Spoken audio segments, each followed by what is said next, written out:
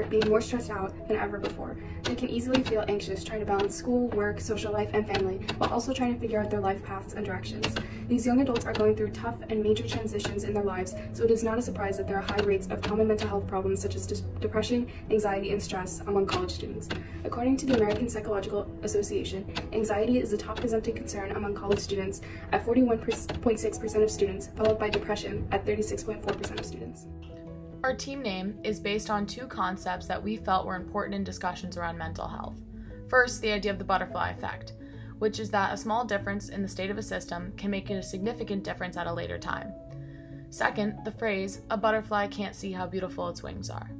A group of butterflies is called a kaleidoscope, so we felt like as a group discussing determinants regarding mental health, this would be a fitting name. My name is Demi Wang. I am a sophomore majoring in biology and global health. I am especially intrigued by the infectious diseases and mental disorders topics of global health, and I was really excited when our group had agreed upon mental health as our topic of our Determinant Detectives project. I think I bring enthusiasm, creativity, and planning skills to the group. Hi, my name is Zoe Kutas, and I'm a sophomore from New York City, majoring in biology. I felt the strength that I brought to the team was organization, mostly of our ideas as we brainstormed, and helping to condense those ideas into specific determinants that we could talk about in this video. Hi, my name is Kinsey Huggins, and I am a sophomore planning to major in biology on the pre-med track with a minor in Spanish. I am also an athlete on the track and field team here at Duke. I feel as though Global Health 101 will broaden my thoughts on health and be useful in the future in the medical field. Because I am a pre-med student athlete and a minority, I feel as though I can bring a different perspective to the group, coupled with my flexibility, diligence, and range of experiences. Hi, my name is Emily Sandberg, and I'm from Raleigh, North Carolina. I'm a first-year evolutionary anthropology and global health major. As someone majoring in global health, I'm excited to learn more about health-related issues, specifically those that impact the local Durham community. I believe that I bring organization, passion, and creativity to this project. Hi, my name is Sydney Aquilina, and I'm a senior majoring in philosophy and minoring in global health and chemistry. Some general strengths I bring to the group are creativity and critical thinking, but for this project in particular, the epidemiological research I have done on adverse childhood experiences is also a key strength because it has given me hands-on experience in thinking more deeply about health determinants and specifically those related to mental health.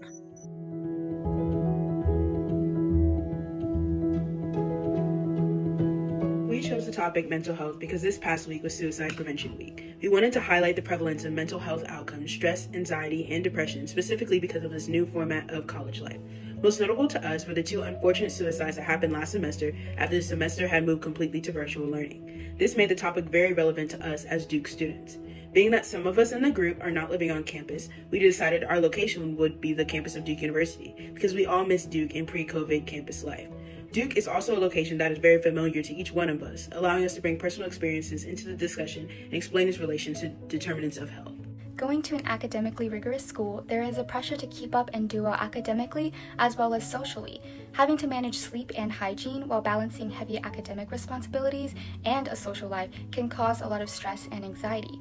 The struggle to fit in socially or the pressure to find a solid friend group can also be a major intermediary determinant. Imposter syndrome, or feeling like you don't belong, whether that be academically or socially, is common amongst college students and can be a huge psychosocial stressor. 55% of students nationally claim that their biggest stressor to be academic in nature.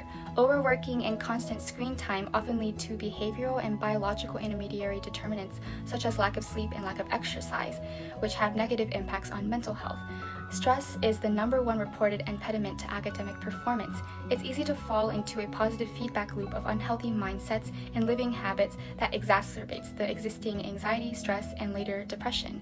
College students all have different family backgrounds. Some may experience stressors from being away from their family or homesickness, and some may experience stressors from family conflicts, obligations, and expectations. Either way, many college students' mental health are influenced negatively by this psychosocial intermediary determinant. Students have to worry about their family matters while having additional psychosocial stressors that add to their existing stress and anxiety of doing well academically. Structural determinants such as socioeconomic factors also play a large role in the mental health of college students. Insufficient income and financial hardship are associated with anxiety. Students who have to worry about doing well academically as well as support themselves financially, either that either through long hours of work outside of school or applying to scholarships or finding other ways to pay for their tuition, have that additional stressor in their lives. The structural determinants that, when not speaking about global health, would probably be called identifiers like gender, socioeconomic status, race and ethnicity, religion, sexuality. All of these can affect mental health outcomes. These aspects of people's identities can be used to build community, as exemplified in the many clubs and institutions on Duke's campus that bring people who identify in similar ways together, which would improve mental health outcomes as students have support systems around them.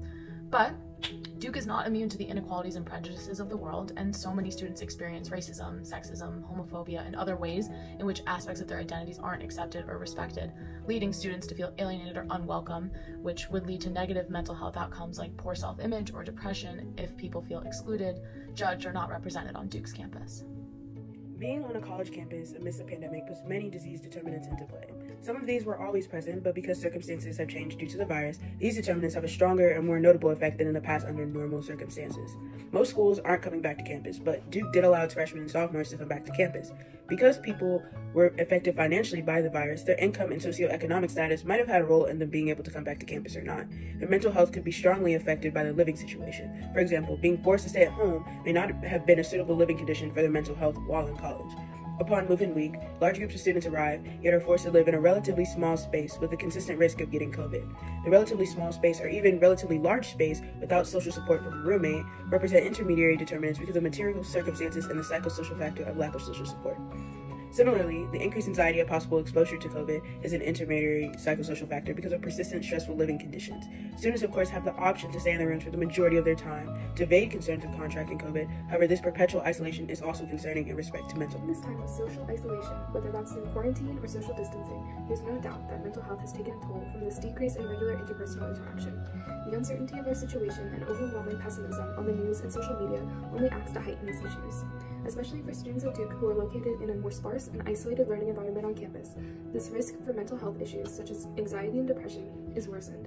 These living and working conditions act as an intermediary determinant and have a more proximal effect on mental health outcomes, such as stress, anxiety, and depression on Duke's campus. Besides causing distress and discomfort to those who experience these outcomes, they may also have negative impacts on a student's performance in school and physical health by possibly raising blood pressure or risk of heart disease or obesity.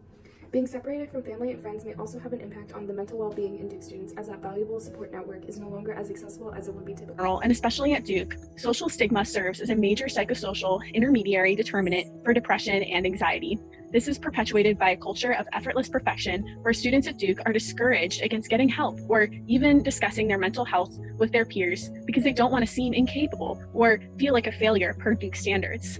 Unfortunately, the safety measures of social distancing, mask wearing, and virtual communication, which are essential during this time, make matters worse. People psychosocially aren't used to reaching out and being vulnerable in these circumstances. At the same time, since these topics aren't normalized, some students feel they wouldn't be taken seriously or fear how others will perceive them, particularly given the diversity of backgrounds and past experiences among Duke students. This problem is amplified in this time of the pandemic due to comparative grief, where students feel their struggles and suffering aren't valid because they know there are others who have it worse. While most of the determinants discussed in this presentation lead to negative mental health outcomes, there are intermediary determinants on Duke's campus that could improve mental health outcomes or lead to positive ones.